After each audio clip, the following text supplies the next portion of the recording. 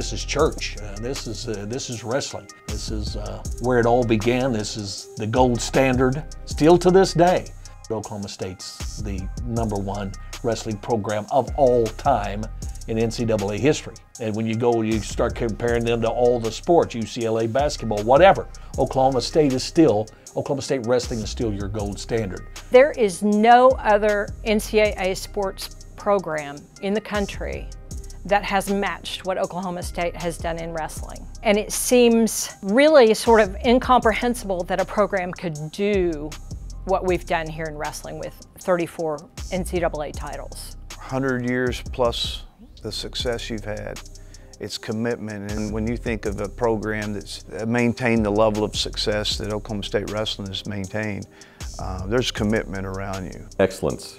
It's expected, and people come here to compete with the best, and they want to be the best. It's a standard of excellence that I don't think anyone can really match.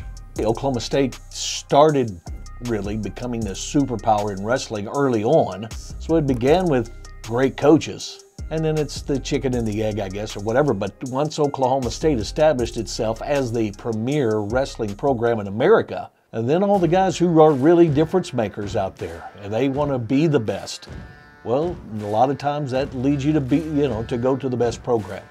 Oklahoma State's been able to not only get the top wrestlers in, but to elevate the other guys to that standard a lot of times, and which is why they consistently have been among the best wrestling programs still in America. Growing up in Oklahoma, if you're a wrestler, it's the biggest place that you want to go to. And as a young kid, wanting to walk out there with an orange singlet on was something that I dreamed of doing. Being able to do that was very special. But for me, it was like, man, I want to be a part of a program that's going to have a historic sense and a legacy, forever. And I mean, we go on that, you look on that wall, you see those NCAA champs, and like, these are like dudes that like are remembered forever. I mean, it's so historic, it's so special. I mean, 34 team titles, I mean, it's unheard of.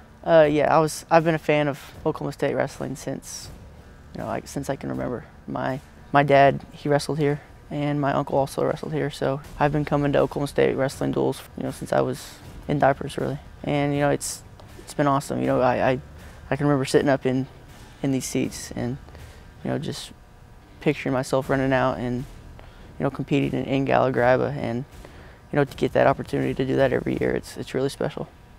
Again, Oklahoma State, you have that, there's just a different expectation. You walk in that orange singlet at a national tournament, everybody knows there's Oklahoma State, and he's expected to win because he is an Oklahoma State Cowboy.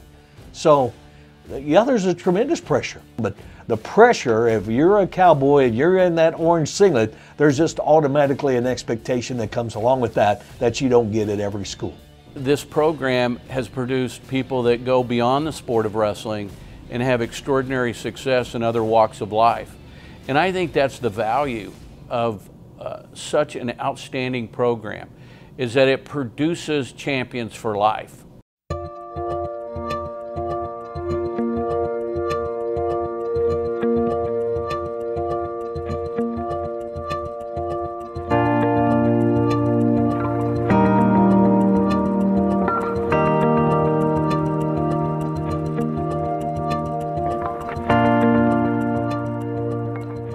Think of Ed Gallagher, you think of the father of intercollegiate wrestling, Ed Gallagher's impact on this program is still felt. You often see the legacy of people kind of fade away and somebody take it over.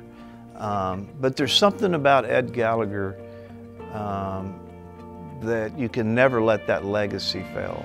Well, Ed Gallagher is pretty much considered the father of amateur wrestling. I mean, he goes along with, you're talking about Abner Doubleday in baseball, or Naismith in basketball, those guys who were at the forefront of these sports evolving into what they became. He's the architect, he is the grandfather, he is the man that the sport really began and prospered through Ed Gallagher. So while he was in college, he had played football. He was a quarterback on the football team. He ran track. He had been an all-around athlete. He never wrestled. He was a great athlete, track, football.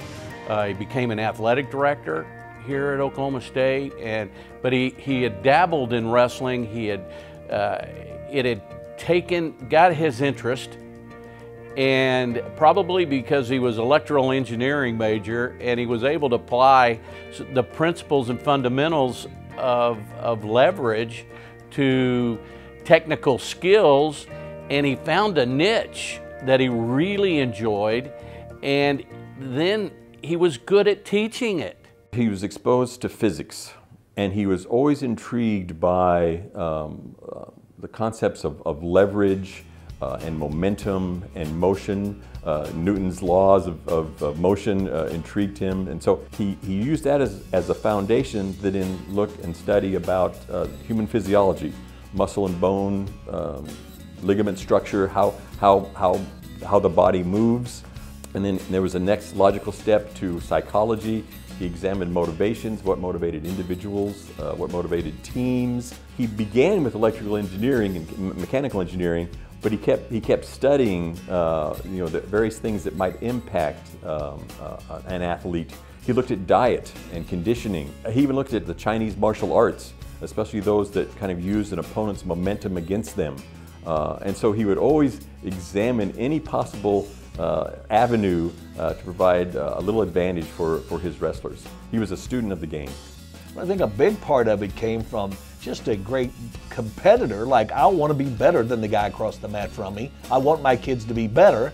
So maybe it's not just, the moves, but it's how in shape you are. He wanted his kids to be tougher. They're in better shape. My kids are tougher. If it comes down to the third period or, whatever, my guys are going to win. So I think the main thing he had, again, he invented a lot of things, again, came to fruition under him that we even see in the sport today. But I think the fact that he drove his guys to be the toughest and the best was more of an attitude as much as anything that was developed here under him at Oklahoma State and has carried on throughout the years. He loved competition. His wrestlers loved him. He was a student of the game his whole life. It was just the perfect storm of positive reinforcement and support. It was just, I don't know how to describe it, but his coaching in wrestling was miraculous. I mean, considering over 23 seasons, his teams win 94% of the time. It's just unheralded. I would claim he was the best coach ever in any sport. But he knew that we all loved him. He made us wrestle better than we could. He gave us confidence, of course, and you just couldn't lose. I think the only match I lost, I just ran out of gas and he pinned me. So next Monday, Coach Gallagher said, "Joe," he said, you're not gonna wrestle this week. I'm gonna let this other boy wrestle. He said, "I want you to come weigh in case you can't make weight. Keep our opponents guessing. They don't know who's gonna wrestle." When we got up there, I said, "Okay, Joe, you're gonna wrestle." After that, I didn't have nerves probably anymore. But they always made you think you were supposed to win. When you won, like, you just pat you on the shoulder and win the same race. The beginning about 1932, 33, signs of Parkinson's began to show up, and so he had a palsy, a shaking that developed in his hands, and through the years, it slowly got worse. During the last several years of his life, his hands shook so much that he would sit on them during a match to keep them quiet. His voice was barely audible, but when he spoke, we listened very carefully, because he was a magician. That's what he said to us. And so he heads off for a kind of a fishing trip in Colorado in 1940, in that summer, and ultimately gets pneumonia and then passes away 1 week before his 53rd birthday. It wasn't unexpected. People knew he was really suffering by that point, and so it wasn't a surprise. But they have a funeral service. It takes place at Gallagher Hall. There are thousands of people there. Hundreds of his former wrestlers and their students, come to attend. I think there was a great feeling of loss, But there was also this feeling of wonder that they had him, that he had been a part of their lives. And so there was a real special bond that had been created, and they knew, that his influence would live on. So it was really a celebration of his life.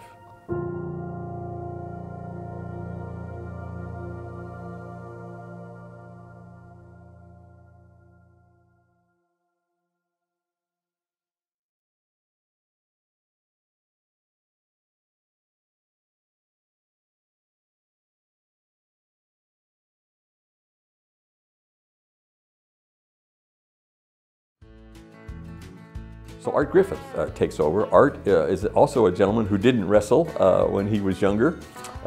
He had helped when he was a senior, though. He had been kind of an assistant coach for Ed Gallagher. He'd worked with, Art Griffith had worked with the freshmen who couldn't wrestle competitively yet. Then Art leaves, and he ends up being a very successful high school coach in Tulsa. So what Coach Griffith did for Coach Gallagher, Coach Griffith sent his best wrestlers to Oklahoma State. And it made a difference for Coach Gallagher and his championships. And it was a real easy choice following Coach Gallagher's retirement of who we needed and who we wanted.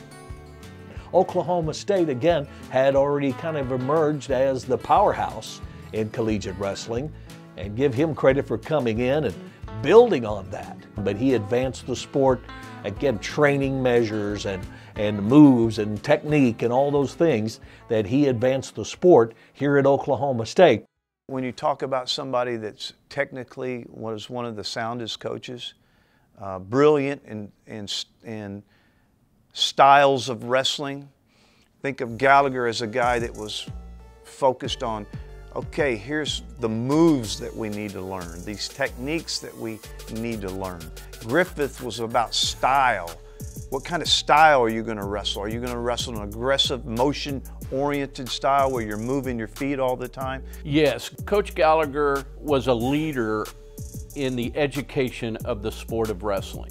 He categorized all these skills that he helped invent and develop into takedowns, counters, escapes, reversals.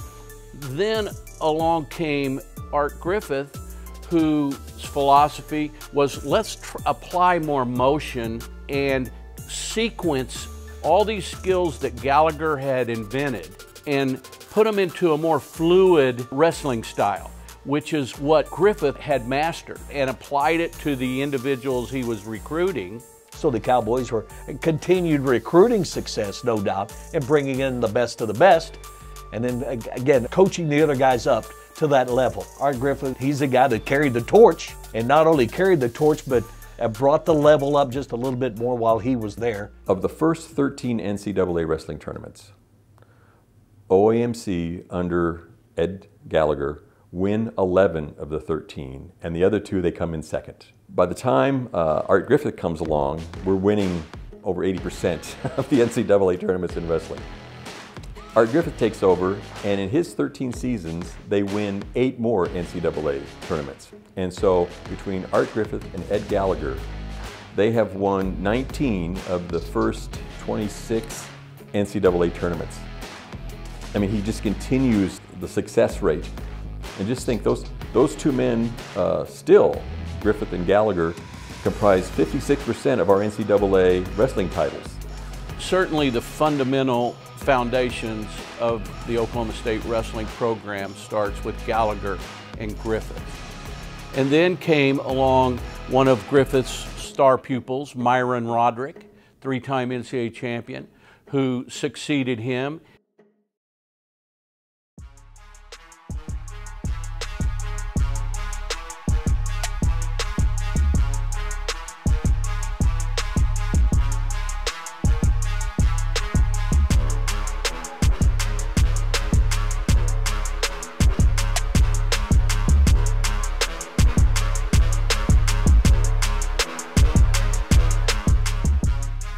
I think Coach Griffith handpicked Myron Roderick, at that time. And Myron was coming off of the Olympics, and then just there was a level of fire in Myron that was unbelievable. You know, some people liked it, some didn't, you know. He happened to be the youngest coach in NCAA history to take on a head coaching job, and he also became the youngest coach to win a national championship at age 23. And so he didn't have any coaching experience when he took over, but he was a dynamic personality, and he could recruit because wrestling had grown across the country in the 60s. By the time he was midway through his career, wrestling had grown from coast to coast. Myron's time was a competitive time, and he had a level of understanding with recruiting of what we had to do. It's probably the first time a coach really stepped outside of Oklahoma and went and recruited not just nationwide, but worldwide.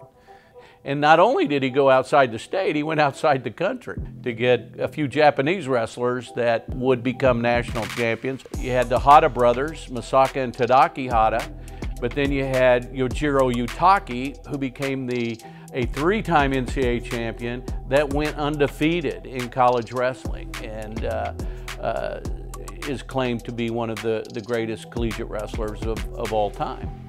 That was the heyday of getting those kids from Japan to come over. When you talk about some of the best, the very best to ever wrestle at Oklahoma State, well then you got Yutaki and Fujita and those guys who were next level superstars. Yujiro Yutaki is the gold standard and a gold medalist from Japan in the Olympic Games and all of that.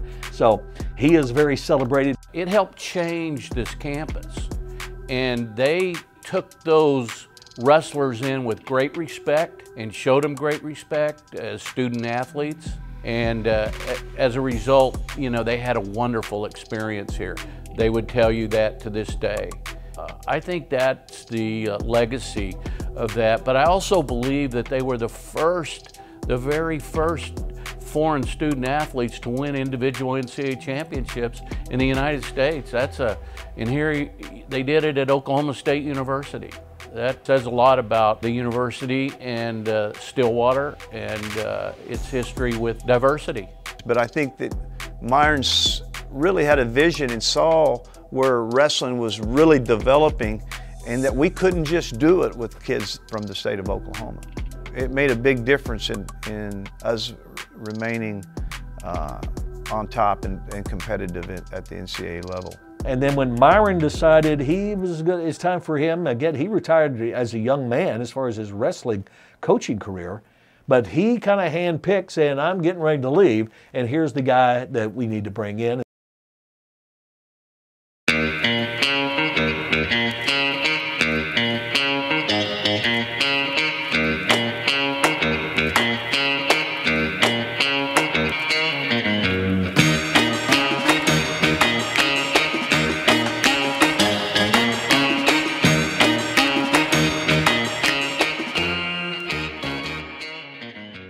Following Roderick, you had Tommy Chesbrough, who wrestled for Myron. He wasn't a great wrestler, but he was an outstanding coach and an outstanding student of the sport. He could teach skills from virtually every position. Well, he was a brilliant coach, maybe our greatest coach when it comes to skill and technique. I mean, of course, we saw wrestling evolve from Coach Gallagher all the way up to this point of Tommy Chesbrough. Tommy was brilliant when it came to technique. I mean, brilliant, had such an influence. The one coach that if somebody asked me, who influenced you more than anyone, it would have been Tommy Chesbrough. Oklahoma State in those days was known for being very technically sound. Tommy continued that tradition. He also expected a certain precision in that technique. He wanted kids performing good, solid, sound technique the way he taught it. This guy was brilliant, and he could take just about anyone and develop a level of skill with them and put them on the mat, and they could win for Oklahoma State.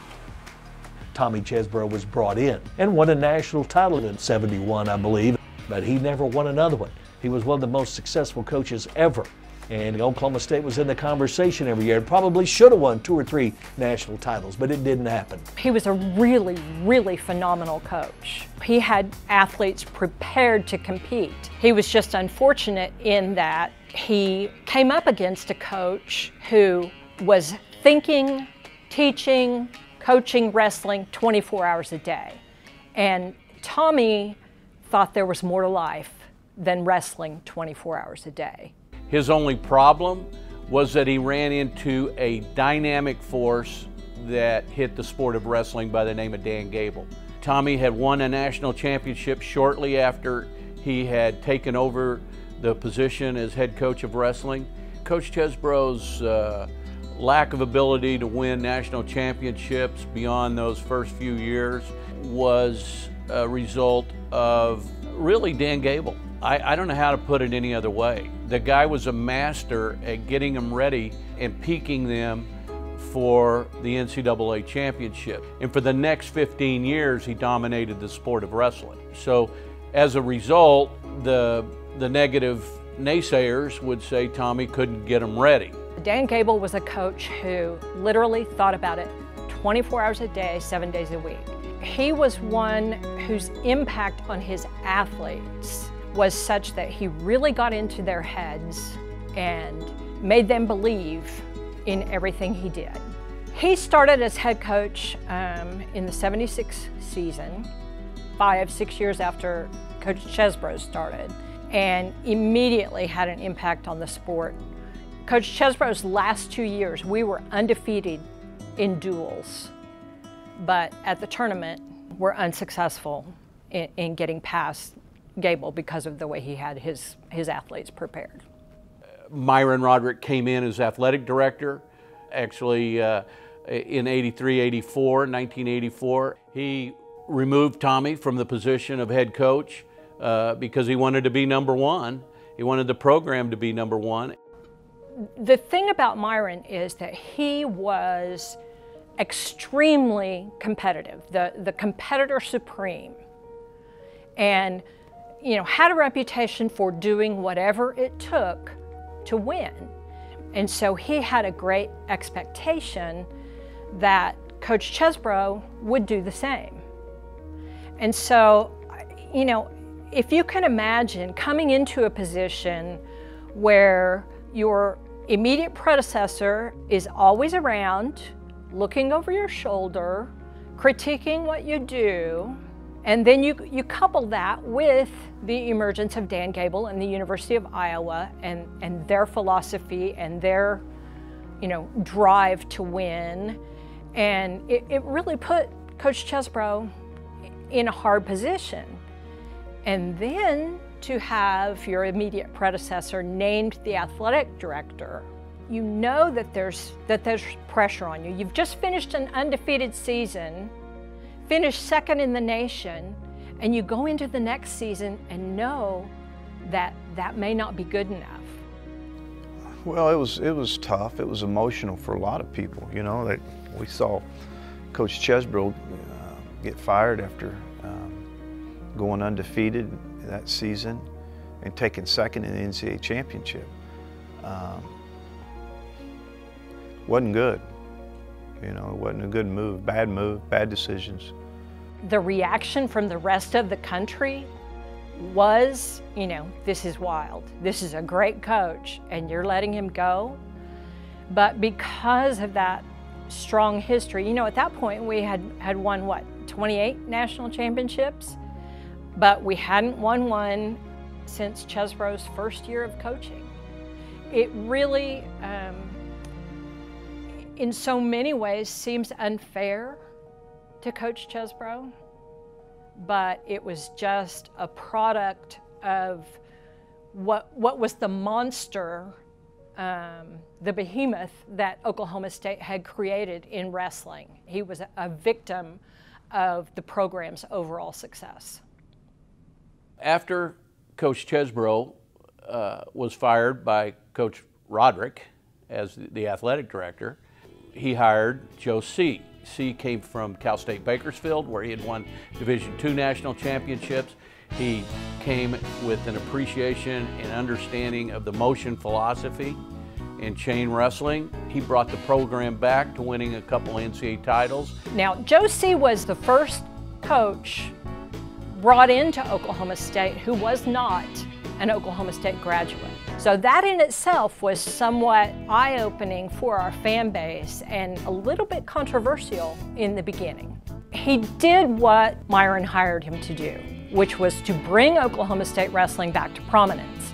You know, we won 2 NCAA titles under Joe C. But Joe was very different from Coach Chesbro in that he was a very individualistic coach. He catered to individual needs. He let wrestlers wrestle their technique and helped coach them to make that technique better.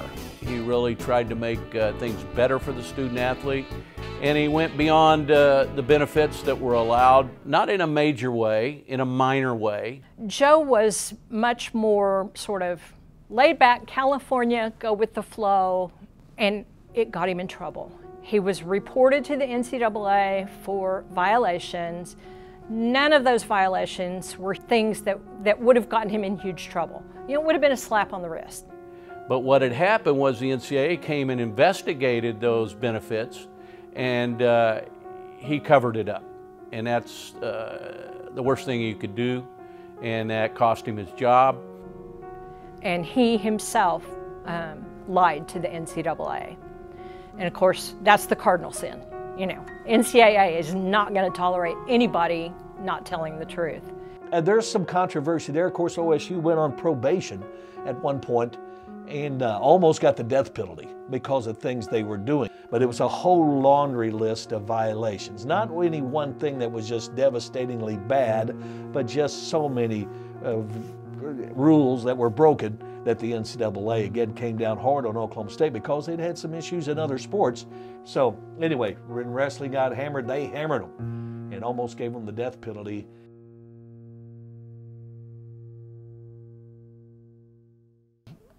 I'll say this, it wasn't easy for Coach C.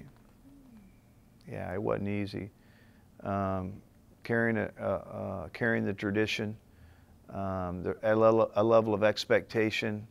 You know, can you imagine the expectation if your coach gets fired and went undefeated and took second in the nation? I mean, what am I supposed to do? You know, and he struggled there. You know, we didn't have some of our teams that early on that they thought we were going to have. You know, we struggled finishing, you know, in the top 5 at times. You know, but he came through that and won championships and influenced a lot of us, made a big difference in a lot of our careers. During Joe C's career, he produced the first African-American gold medalist in the world, Kenny Monday, who was an alumni of the Oklahoma State wrestling program. You had John Smith, who is the only wrestler to have won 2 Olympic gold medals at that time in the sport and 4 consecutive world medals. You know, that was during the C era. Oklahoma State turned to what was considered one of the greatest wrestlers of all time, John Smith, an alumnus, to carry on the program, and a novice coach who had to retire from wrestling to assume the duties of head wrestling coach at Oklahoma State. I was in my last year of competition in 1992-93 season, and I'm trying to finish my career on top as a wrestler. I had to make a decision, am I going to throw this on top of myself and try to win an Olympic gold medal? It was an incredibly difficult year for John. John's older brother is Leroy Smith. At the time, he was the national coach, and so he was working with John. You know, he's like, John, what are you thinking here? Well, John felt a tremendous amount of loyalty to Oklahoma State. I've been in Stillwater since I was 10 years old, 9 years old. This may be more important than winning the Olympic gold medal. And that's the only reason why I did it, was it's just like, this program needs me now when my whole life I needed it. You know, he was struggling with giving up his independence and his career. We had some conversations, but You know, he just felt it was the right thing to do, and he didn't want to leave Stillwater. He loves it here. You just kind of take over that responsibility if it's important enough to you. And it was important enough to me. Was it the right thing to do for my wrestling? No. I struggled. But I appreciate those struggles because I did go on and win, you know, but I found out that I was a lot tougher than I ever thought I was. It was a tremendous stressor for him. Leroy kept telling him, John, you're not training enough. You need to get to some of these competitions. And John is like, but I can't. You know, I have 40 kids I'm responsible for. I got to get them to class. I got to help them make their grades. I got to prepare them for competition. And it really impacted his training going into the 1992 Olympic trials. So it was a tremendous sacrifice that John made to his own goals for the good of Oklahoma State. When John assumed the position here at Oklahoma State, and as he was trying to finish his Olympic career in Barcelona, Spain at the 92 Olympic Games, that leading up to that, you know, he had the biggest challenge was going to be the trials. Here John comes into the trials. He hasn't had much competition. His training schedule has been disrupted. His routine that he'd had for 5 years, you know, that had brought him 5 gold medals was completely disrupted. And he comes in to wrestle John Fisher, and Fisher beats him in the first match. You know, talk about a blow. And then here's Leroy, who's the national coach, who can't do anything to help him because he can't show any favoritism. And so John had to go and regroup and just dig deep and gather that courage and that strength to come back and beat Fisher to even make the U.S. Olympic team.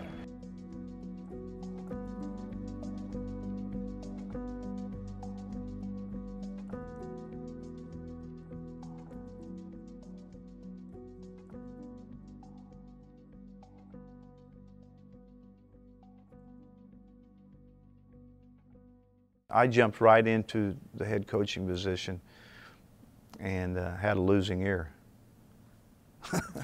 So, you know, you can only think, you know, can I do this? You got student athletes, listen, we're going to have a season and we're not going to get to wrestle in the Big 8 and we're not going to get to wrestle at the NCAA championships. And we had our first losing season since 1916 when we went 0-1. Am I good enough to, I mean, I may be a good wrestler, but can I be a good coach, you know? It's the first time you start questioning yourself, and that year I questioned myself a lot. So they redshirted everybody they could possibly redshirt and just wrote that year off. And then John Smith, the next year, able to bring those guys out of redshirt. They brought in 2 or 3 new recruits.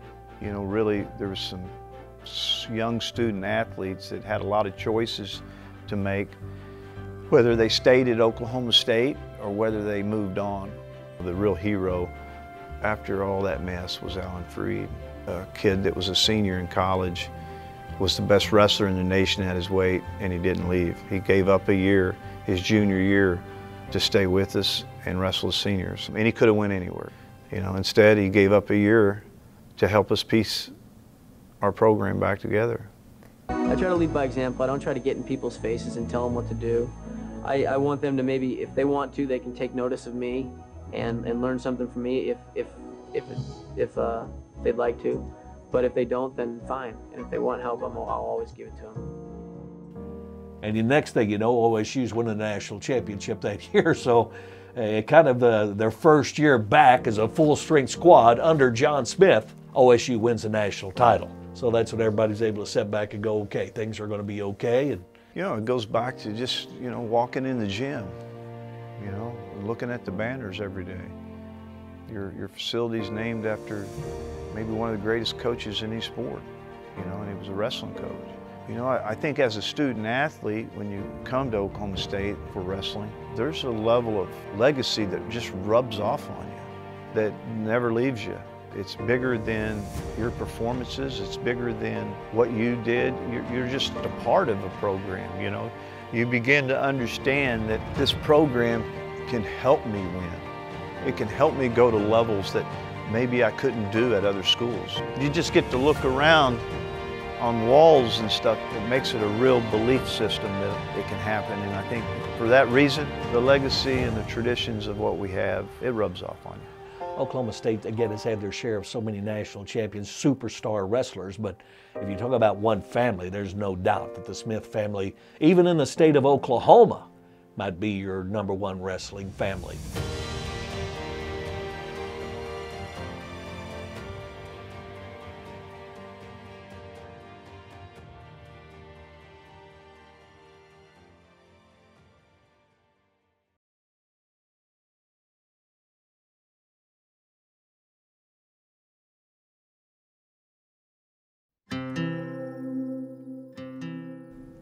Wrestling is the family business, and Oklahoma State wrestling is the family business. The Smiths are sort of synonymous with Oklahoma State wrestling, but there's a pretty good reason for that. It's just the amount of time and effort and accomplishment that has gone into the program.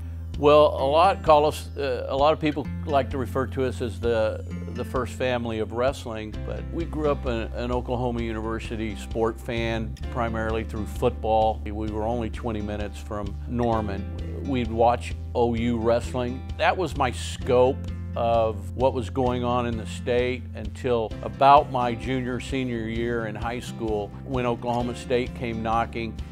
You know, when Leroy made the decision to come to Oklahoma State back in 1976. He was recruited by Iowa, he was recruited by University of Oklahoma. He made the decision to come to Oklahoma State because Oklahoma State was the best.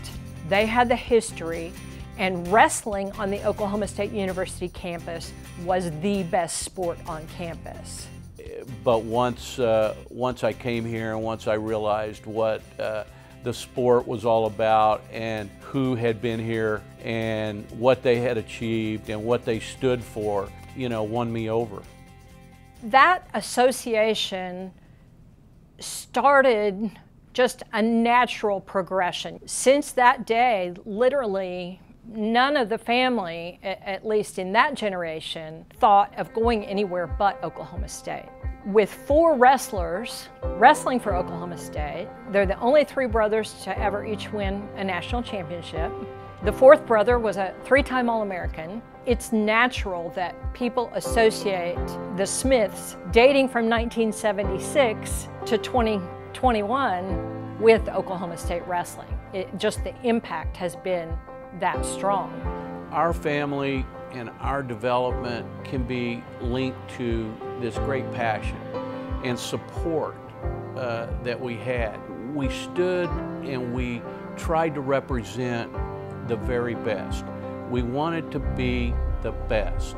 Our parents instilled that aspiration, that desire to do what you want and give it all you've got and be your best. So that was instilled in us at a very young age. And then the work ethic that not only my parents exhibited, but that drove us. You know, if we're gonna be good, we've got to work hard. We had a lot of fun with training and challenging ourselves. And so it was, yes, it was competitive, but it was aspirational. And we kept the dream alive. Obviously, everything started with Leroy, who came to Oklahoma State, had a choice at one time. All I can ever think about is, thank God, you know, he made the right choice for all of us, because it was the right choice for all of us. It ended up being our home. It ended up being something bigger than just wrestling to us. And, you know, those are the things that you hope you get from a university, from an athletic department. It's something bigger than your sport. And I think Leroy choosing Oklahoma State, we're real lucky that he went against all of us.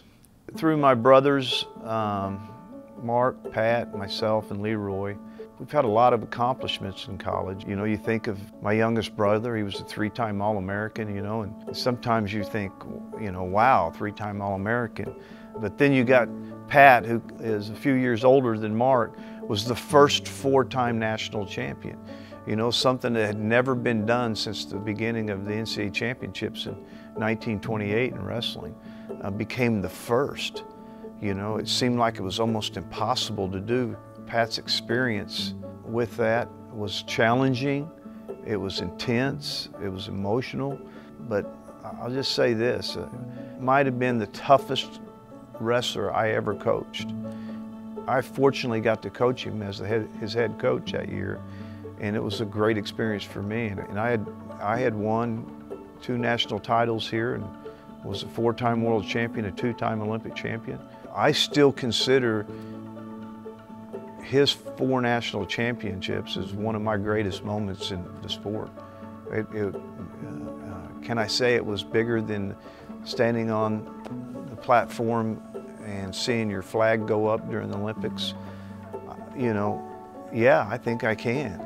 I think the excitement of helping someone else accomplish a moment in time that never had happened was an incredible feeling.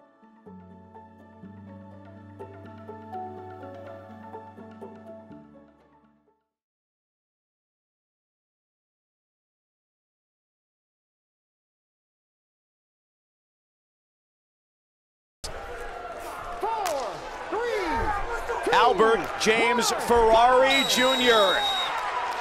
He is one of one, to be certain, both in life and on the collegiate level, as he wins a national title at 197 pounds. Rare air for a true freshman.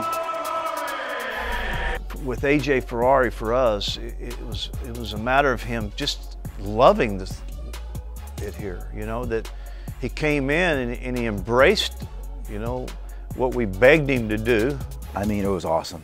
It was great. Just so much work that I had done to get there, and then to win it is it's just crazy. You know, so much work that my parents had, the sacrifices they made paying off, my family, and then my school. You know, I love the school. I love my teammates. You know, they're my brothers. So it's just great to put the whole team on my back and then, you know, do it. You know, I talk big talk, as my coach says, you know, but I back it up, so I work really hard.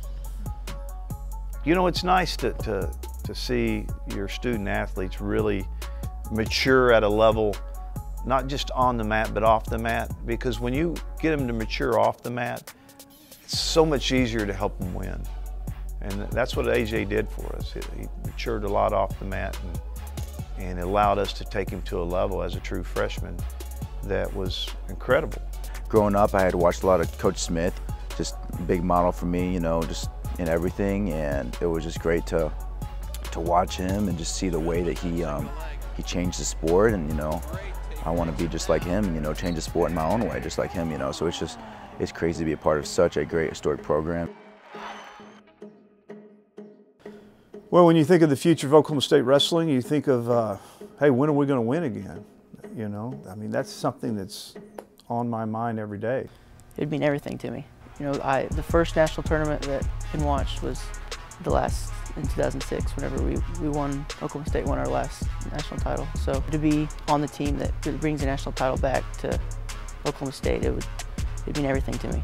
And you know, that was one of my goals that I wanted to do whenever I was deciding where I wanted to go to school. You know, I wanted to not only, you know, compete for national titles for myself, but I wanted to be on a team that I knew was going to be able to compete. Man, I mean, to get number 35 to me, I mean, I can't even describe it. I mean, it's just so much. It's just like everything that we live for, you know. I mean, it's the stuff that we know we dream about. We go to sleep at night and we're thinking about it. It'd be amazing to see that happen, and it will happen soon. I know the work ethic that these guys have and the dedication off the mat that they're willing to show, and I'm really excited for that number 35 to come into play. This is a program of winning, and they're going to continue to do that. The future here is just, it's so great, and it's just so open for greatness. And I mean, honestly, I'd say what we can do is limitless. You know, I'd say our potential. It's just crazy just to be a part of that, and just to add to that legacy is just great. And to win number 35, man, it means everything to me, just put it that way.